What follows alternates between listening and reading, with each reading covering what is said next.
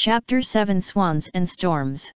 They sat in the middle of a small lake fed by the waters of Bryce's Creek. It wasn't large, maybe 100 yards across, and she was surprised at how invisible it had been just moments before. It was spectacular. Tundra swan and Canada geese literally surrounded them. Thousands of them. Birds floating so close together in some places that she couldn't see the water. From a distance, the groups of swans looked almost like icebergs. "Oh, Noah," she finally said softly, "it's beautiful." They sat in silence for a long while, watching the birds. Noah pointed out a group of chicks, recently hatched, following a pack of geese near the shore, struggling to keep up. The air was filled with honking and chirping as Noah moved the canoe through the water. The birds ignored them for the most part. The only ones who seemed bothered were those forced to move when the canoe approached them. Allie reached out to touch the closest ones and felt their feathers ruffling under her fingers. Noah brought out the bag of bread he'd brought earlier and handed it to Allie. She scattered the bread, favoring the little ones, laughing and smiling as they swam in circles, looking for food. They stayed until thunder boomed in the distance, faint but powerful, and both of them knew it was time to leave. Noah led them back to the current of the creek, paddling stronger than he had earlier. She was still amazed by what she had seen. "Noah, what are they doing here?" "I don't know. I know the swans from up north migrate to Lake Matamuskeet every winter, but I guess they came here this time. I don't know why. Maybe the early blizzard had something to do with it. Maybe they got off track or something.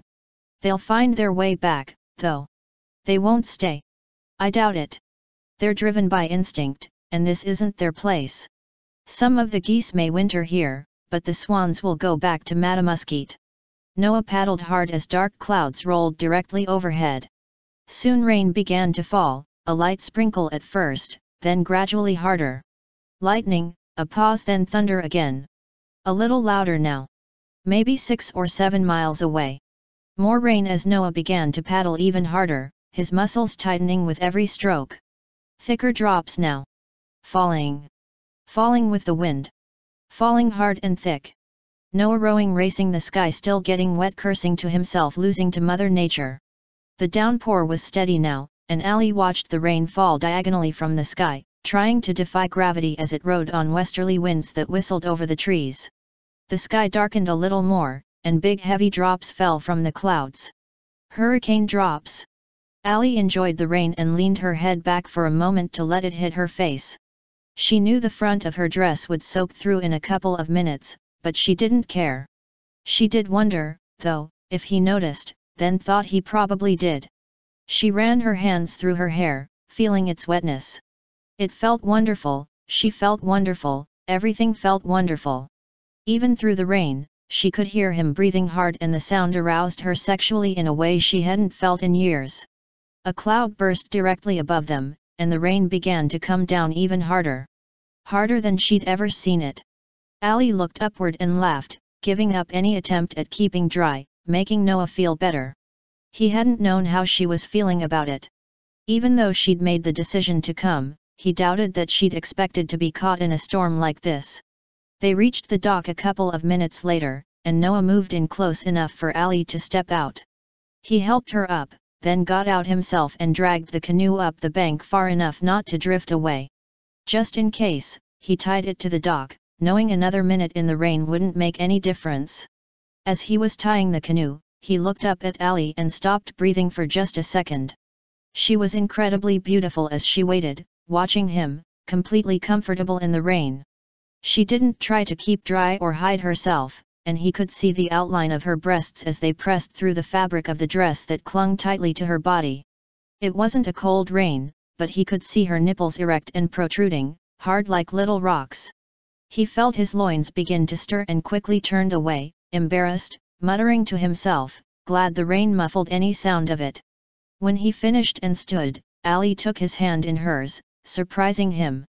Despite the downpour, they didn't rush toward the house, and Noah imagined what it would be like to spend the night with her. Allie, too, was wondering about him. She felt the warmth in his hands and wondered what it would be like to have them touch her body, feeling all of her, lingering slowly across her skin. Just thinking about it made her take a deep breath, and she felt her nipples begin to tingle and a new warmth between her legs. She realized then that something had changed since she'd come here. And although she couldn't pinpoint the exact time yesterday after dinner, or this afternoon in the canoe, or when they saw the swans, or maybe even now as they walked holding hands, she knew that she had fallen in love with Noah Taylor Calhoun again, and that maybe, just maybe, she had never stopped. There was no uneasiness between them as they reached the door and both of them went inside, pausing in the foyer, clothes dripping. "Did you bring a change of clothes?" She shook her head, still feeling the roll of emotions within her, wondering if it showed on her face. "I think I can find something here for you so you can get out of those clothes. It might be a little big, but it's warm." "Anything," she said. "I'll be back in a second." Noah slipped off his boots, then ran up the stairs, descending a minute later. He had a pair of cotton pants and a long-sleeved shirt under one arm and some jeans with a blue shirt in the other. "Here," he said, handing her the cotton pants and shirt. "You can change in the bedroom upstairs. There's a bathroom and towel up there too if you want to shower."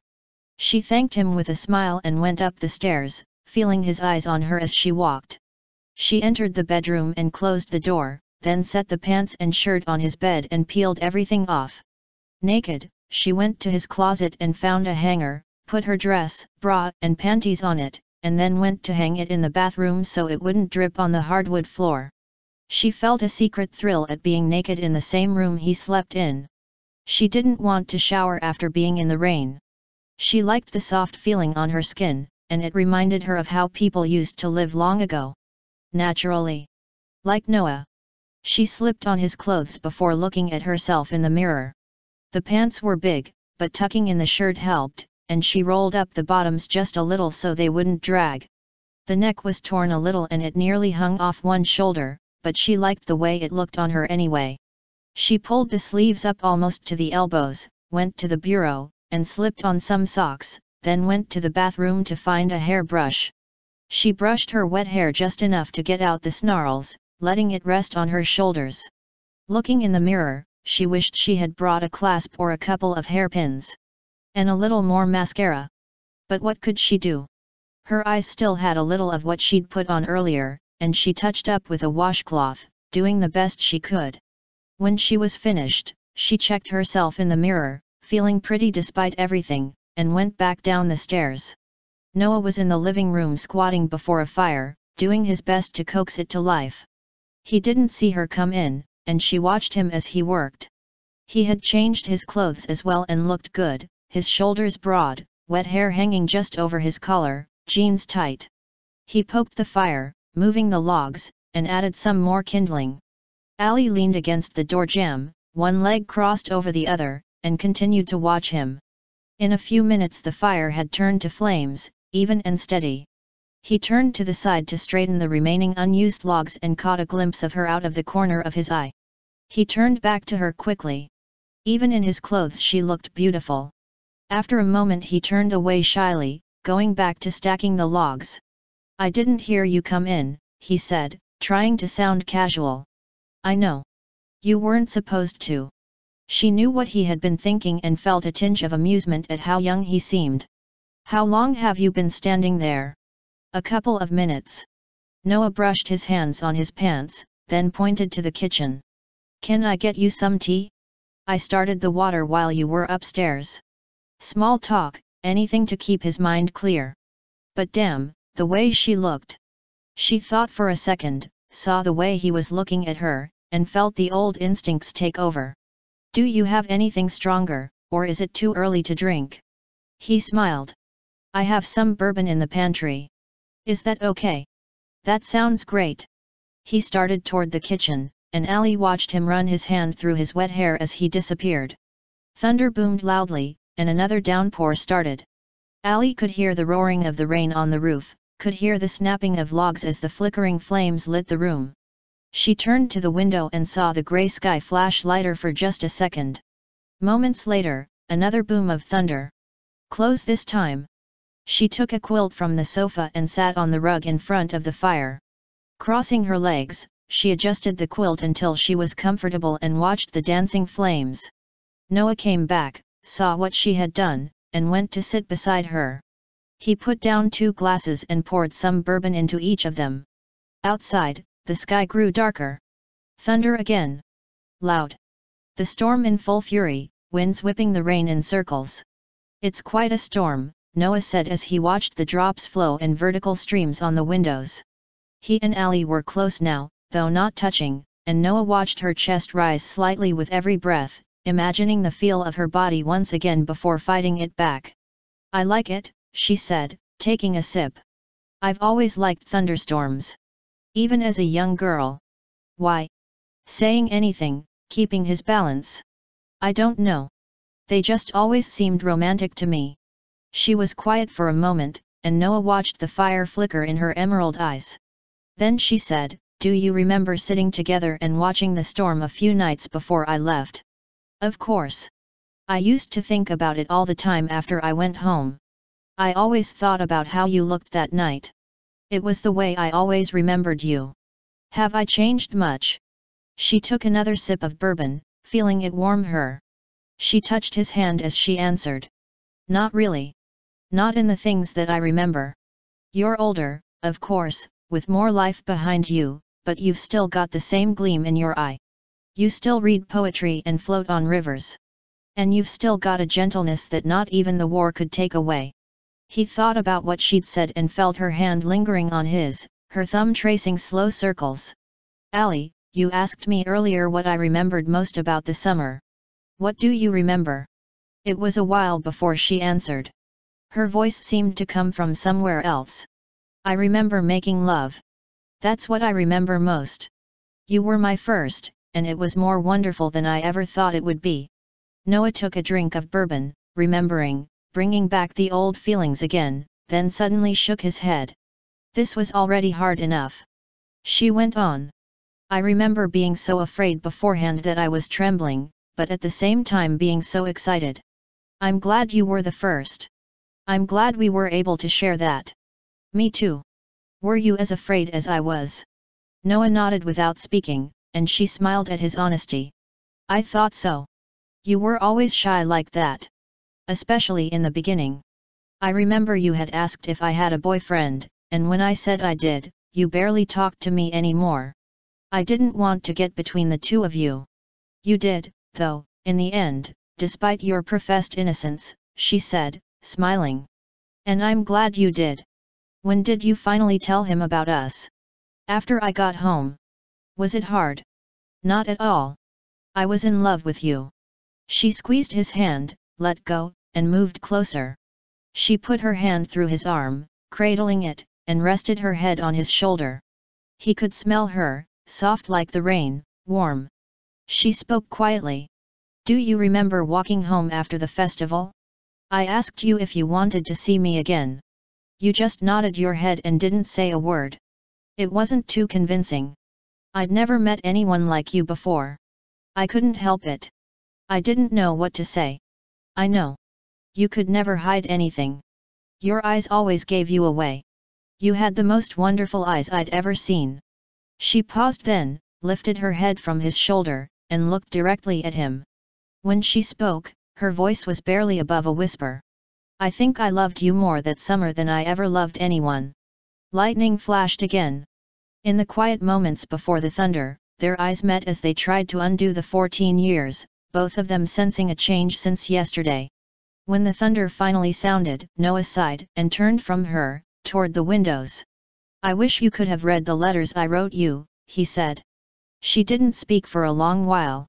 It wasn't just up to you, Noah. I didn't tell you, but I wrote you a dozen letters after I got home. I just never sent them. Why? Noah was surprised. I guess I was too afraid.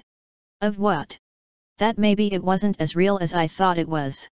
That maybe you forgot me. I would never do that. I couldn't even think it. I know that now. I can see it when I look at you. But back then, it was different. There was so much I didn't understand, things that a young girl's mind couldn't sort out. What do you mean? She paused, collecting her thoughts. When your letters never came, I didn't know what to think.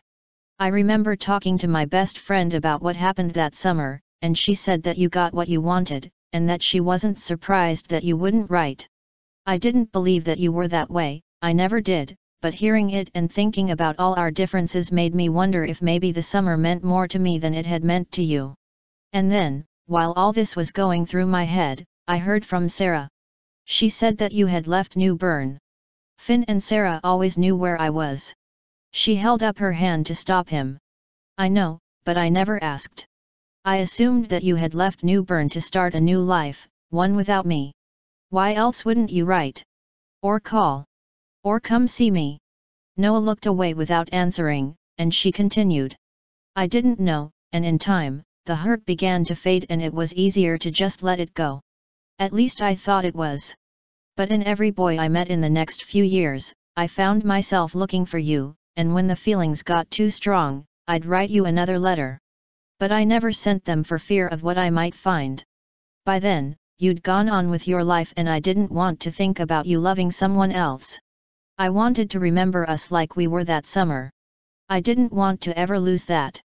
She said it so sweetly, so innocently, that Noah wanted to kiss her when she finished. But he didn't. Instead he fought the urge and pushed it back, knowing it wasn't what she needed. Yet she felt so wonderful to him, touching him. The last letter I wrote was a couple of years ago. After I met Lon, I wrote to your daddy to find out where you were. But it had been so long since I'd seen you, I wasn't even sure he'd still be there. And with the war.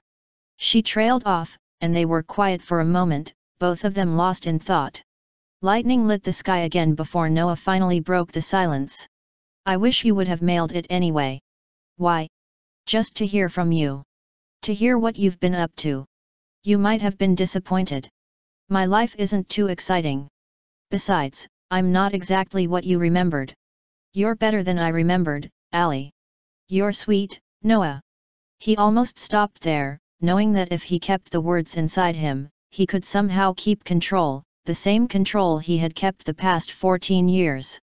But something else had overtaken him now, and he gave into it, hoping somehow, in some way, it would take them back to what they'd had so long ago. I'm not saying it because I'm sweet. I'm saying it because I love you now and I always have. More than you can imagine. A log snapped, sending sparks up the chimney, and both of them noticed the smoldering remains, almost burned through. The fire needed another log, but neither of them moved. Allie took another sip of bourbon and began to feel its effects. But it wasn't just the alcohol that made her hold Noah a little tighter and feel his warmth against her. Glancing out the window, she saw the clouds were almost black. Let me get the fire going again, Noah said, needing to think, and she released him. He went to the fireplace, opened the screen, and added a couple of logs. He used the poker to adjust the burning wood, making sure the new wood could catch easily. The flame began to spread again, and Noah returned to her side.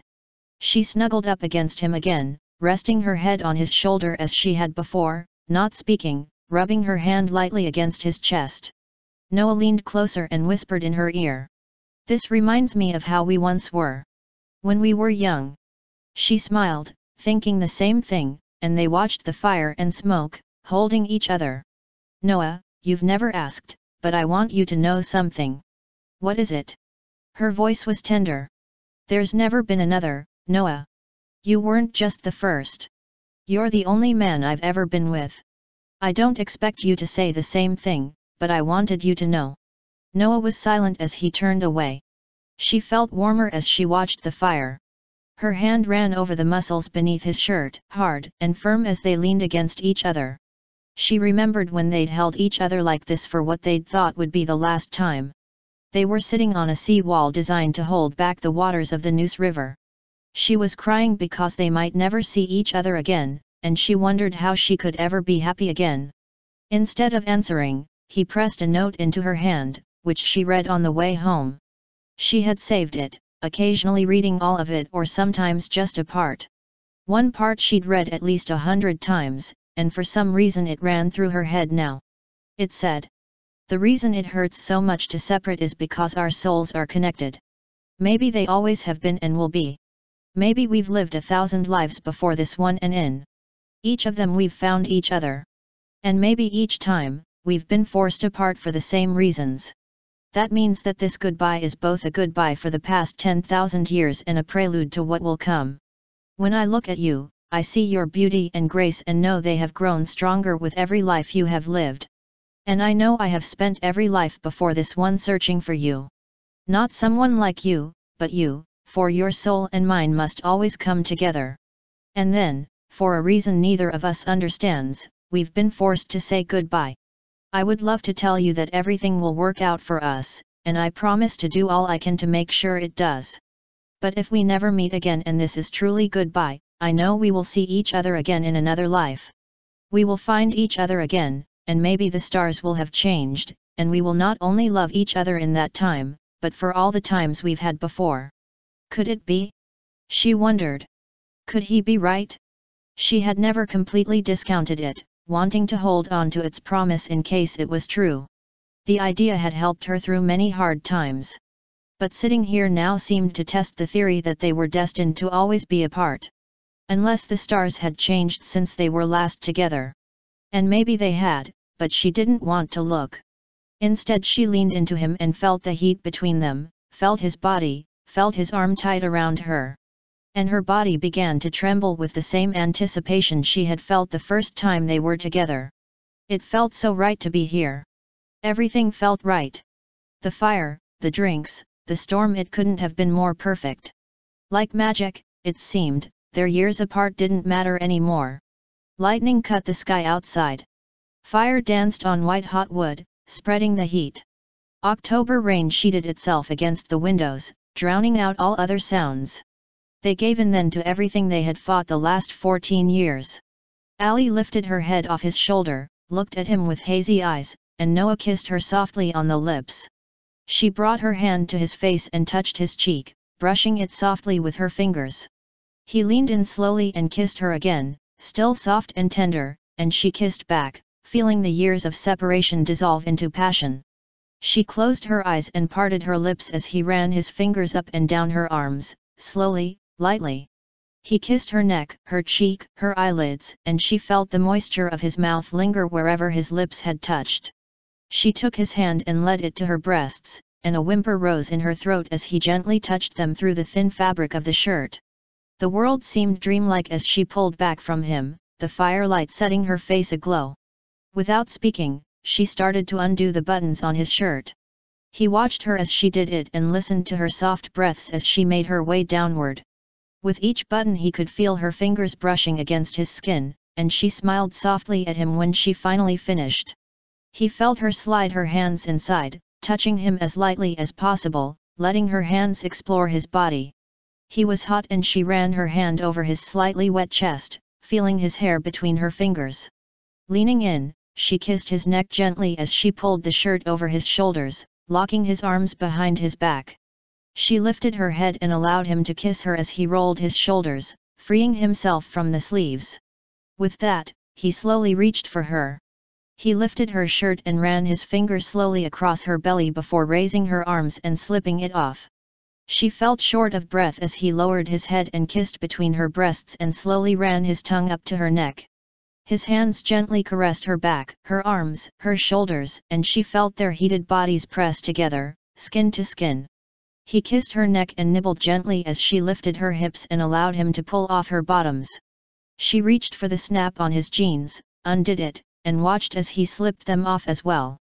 It was almost slow motion as their naked bodies finally came together, both of them trembling with the memory of what they had once shared together. He ran his tongue along her neck while his hands moved over the smooth hot skin of her breasts, down her belly, past her navel, and up again. He was struck by her beauty. Her shimmering hair trapped the light and made it sparkle. Her skin was soft and beautiful, almost glowing in the firelight. He felt her hands on his back, beckoning him. They lay back, close to the fire, and the heat made the air seem thick. Her back was slightly arched as he rolled atop her in one fluid motion. He was on all fours above her, his knees astride her hips. She lifted her head and kissed his chin and neck, breathing hard, licking his shoulders, and tasting the sweat that lingered on his body. She ran her hands through his hair as he held himself above her, his arm muscles hard from the exertion. With a little tempting frown, she pulled him closer, but he resisted. Instead he lowered himself and lightly rubbed his chest against her, and she felt her body respond with anticipation. He did this slowly, over and over, kissing every part of her body, listening as she made soft, whimpering sounds while he moved above her. He did this until she couldn't take it anymore, and when they finally joined as one, she cried aloud and pressed her fingers hard into his back. She buried her face in his neck and felt him deep inside her, felt his strength and gentleness, felt his muscle and his soul. She moved rhythmically against him, allowing him to take her wherever he wanted, to the place she was meant to be. She opened her eyes and watched him in the firelight, marveling at his beauty as he moved above her. She saw his body glisten with crystal sweat and watched as beads rolled down his chest and fell onto her like the rain outside. And with every drop, with every breath, she felt herself, every responsibility, every facet of her life, slipping away. Their bodies reflected everything given, everything taken, and she was rewarded with a sensation she never knew existed. It went on, tingling throughout her body and warming her before finally subsiding, and she struggled to catch her breath while she trembled beneath him. But the moment it was over, another one started to build again, and she started to feel them in long sequences, one right after the next. By the time the rain had stopped and the sun had set, her body was exhausted but unwilling to stop the pleasure between them. They spent the day in each other's arms, alternately making love by the fire and then holding each other as they watched the flames curl around the wood. Sometimes he recited one of his favorite poems as she lay beside him, and she would listen with her eyes closed and almost feel the words. Then, when they were ready, they would join again and he murmured words of love between kisses as they wrapped their arms around one another. They went on throughout the evening, making up for their years apart, and slept in each other's arms that night. Occasionally he would wake up and look at her, her body spent and radiant, and feel as if everything were suddenly right in this world. Once, when he was looking at her in the moments before daybreak, her eyes fluttered open and she smiled and reached up to touch his face. He put his fingers to her lips, gently, to keep her from speaking, and for a long time they just looked at one another. When the lump in his throat subsided, he whispered to her, "You are the answer to every prayer I've offered. You are a song, a dream, a whisper, and I don't know how I could have lived without you for as long as I have. I love you, Allie, more than you can ever imagine. I always have, and I always will." "Oh, Noah," she said, pulling him to her. She wanted him, needed him now more than ever, like nothing she'd ever known.